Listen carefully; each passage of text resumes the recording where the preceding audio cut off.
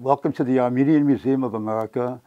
I'm Gary Lind-Sinanian, the curator, and I'm here today to share some artifacts and another figure from Armenian culture which is often overlooked today.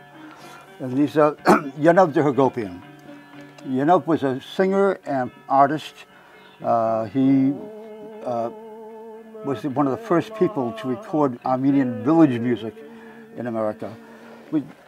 There's been a lot of interest recently in some of the great Armenian singers of the early 20th century. Shah Muradian, of course, was most famous, and he was a trained opera singer. And Zabel Panosian, Madame Zabel, was another famous singer, and this is a new book that just came out about her. This is written by Harut Arakelian, Harry Kizelian, and Ian Nagoski. And this book is about Madame Zabel and also includes recording of her in it. So her songs are recorded for the person. And last year, another book came out very similar, which was The Armenians in America. And this is dealing with many different artists and biographies of them. This is by the Aradinkchen Foundation archive. And in the back of it, again, there are sound recordings of some of the various artists. And among the artists listed in this book is Yenovk Der Hagopian. Yenovk Der Hagopian was born in Van. He was actually a close friend of Arshile Gorky. They only lived about 6 miles apart, their villages, and they played together. And when when he came to America, he was an artist. He lived here in Watertown for a while, and joined Gorky working in the factory here. And this is one of Yenovk's works.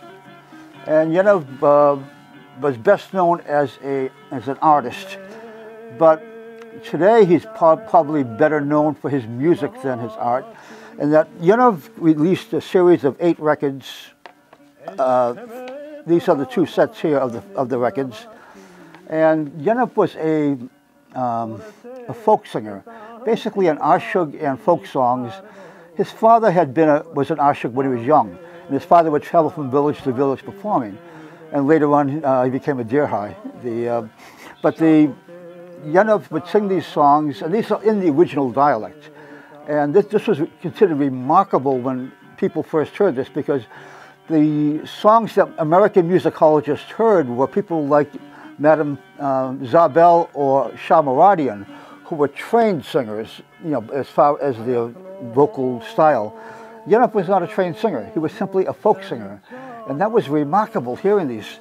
And so these records were released by Yenovk in the 1940s, and then George Avakian from Columbia Records put all these records on an LP, and this LP was released in the 1960s. But these are records of this man, and one of the references you would find of Yenovk Der Hagopian is when you read biographies of Arshile Gorky. Arshile Gorky was known for dancing. And the only music he would dance to would be Yenovk's dance. He would play Yenovk's music, and he would dance as he heard the music being played. They spoke the same dialect, and so this is the Old Van dialect that both of them used. And in our museum's collection, we have, of course, the original recordings by Yenovk and the LP, and we have a few paintings too. Most of his paintings are actually the Bishop Gallery in New York City is the executor of Yenovk's estate, and they have the paintings of Yenovk there at the gallery. But we have a few of them in our collection as well. Our Armenian Museum is here to share our history, our culture, our stories with you, the public.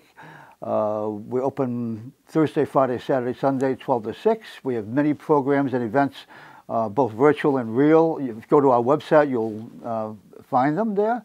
Until next time, stay safe.